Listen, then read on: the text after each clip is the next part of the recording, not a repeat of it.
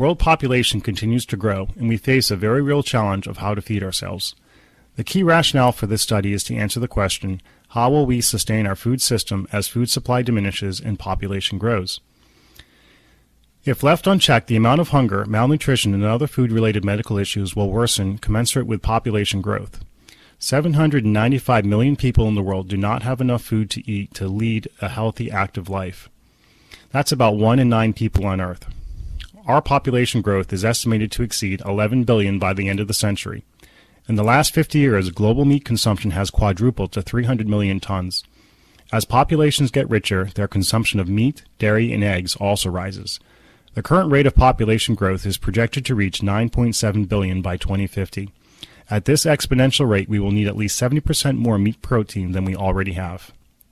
In his book, The Coming Famine, Julian Cribb's first words indicate it's time for a wake-up call. Our population is diametrically polarized between the haves and have-nots. In the last 10 years, numerous documentaries such as Food Chains, Food Inc., Fed Up, and the like have been created discussing the global food crisis.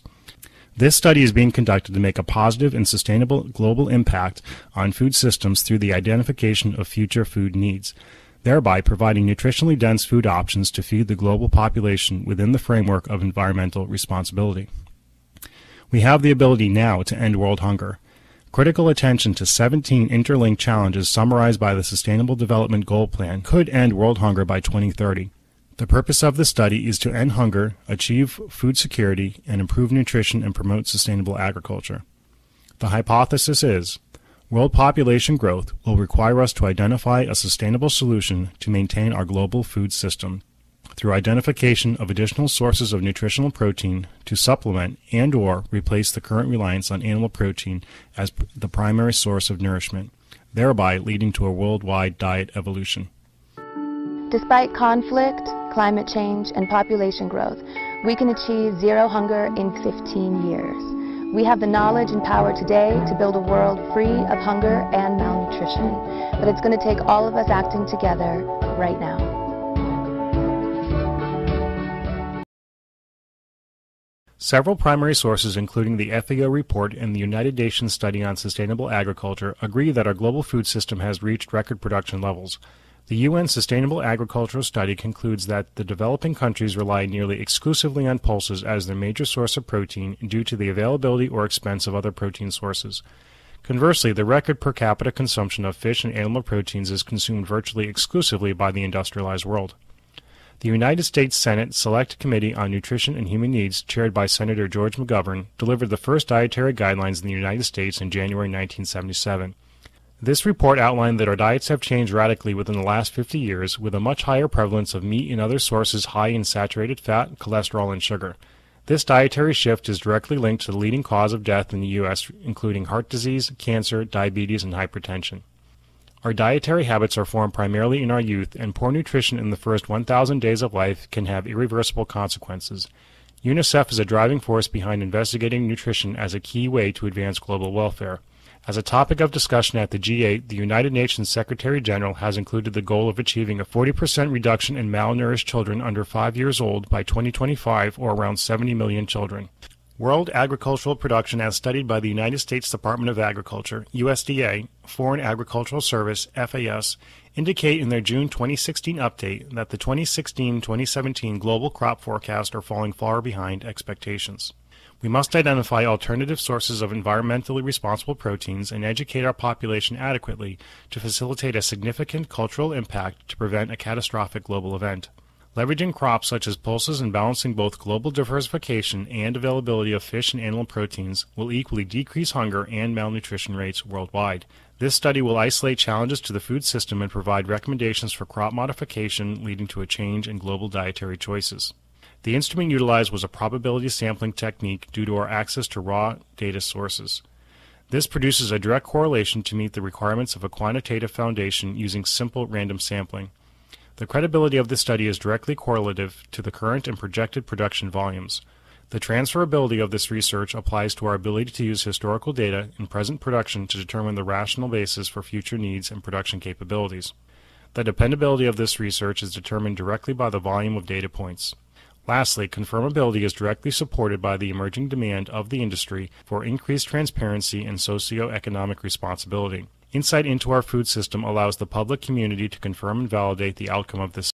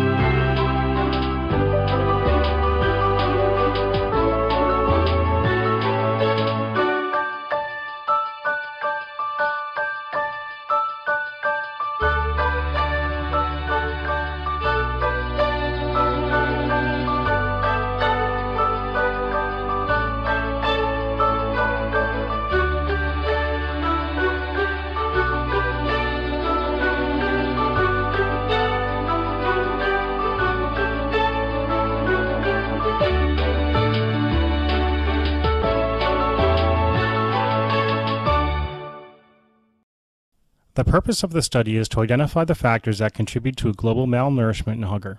Additionally, this study also seeks to identify a joint solution between production quantities and dietary choices to sustain the world population. As such, a mixed method approach of both quantitative and qualitative research will be leveraged to support the outcome of this study. Roughly 1/3 of the food produced globally is wasted. Moreover, the developed countries waste much more food as the entire net food production of third world countries. Clearly, waste reduction is the primary and most logical goal. Understanding and researching human behavior has a direct impact on measuring a population's willingness to modify their own behavior. A secondary goal of the study is to determine the population's willingness to modify their own dietary choices to effect a greater positive impact on the global food system. The instrument utilized was a probability sampling technique. Access to raw data sources provides a direct correlation to meet the requirements of a quantitative foundation. Furthermore, a simple random sampling of populations was chosen because a sample frame exists and is representative of the population. Insight into the food system provides the public community to confirm and validate the outcomes of this study. The questions in the survey were structured in such a way as to gather willingness data on behavioral modifications. Behavioral choices influencing food waste quantities ties directly to maximizing our global food system. Moreover, data collected from these survey questions will defend and validate the study recommendations for food system modifications based on dietary and behavioral preferences.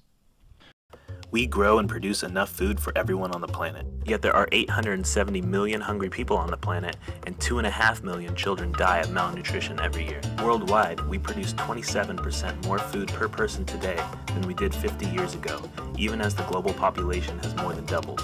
Yet in Europe and North America, each consumer wastes 210 to 250 pounds of food per year.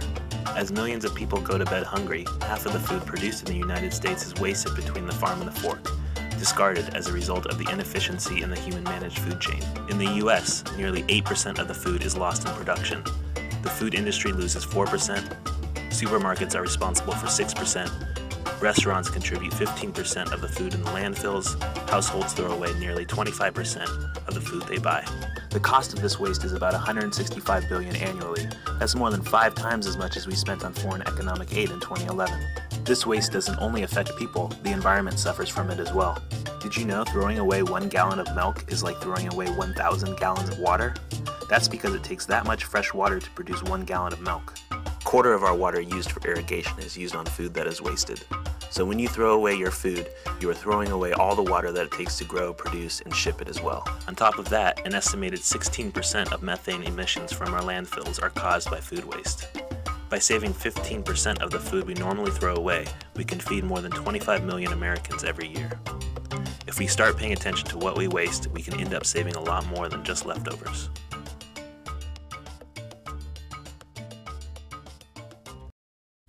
For the quantitative portion of this research, sampling will be leveraged to get representative data points allowing inferences to be made about the general population. The sample population will be focused around the first world, middle, and upper classes. The rationale for sampling this group was that primary sources indicate two factors which support this approach. Number one, the first world accounts for the vast majority of food waste globally. Both pre-consumer and post-consumer food waste are 150 to 600% greater than the third world counterparts. Additionally, the first world has the economic advantage of enabling a more diverse food experience. Secondly, the third world is limited in many ways, primarily economic, from the diversity in food options as the first world. Consequently, a redistribution of resources would likely make a significant impact on malnutrition and hunger rates without modification to our global food systems. The key to a long-lasting impact on malnutrition and world hunger lies with leveraging crops and balancing both global diversification and availability of fish and animal proteins. This will equally decrease hunger and malnutrition rates worldwide. This study will isolate challenges to the food system and provide recommendations for crop modifications leading to a change in global dietary choices.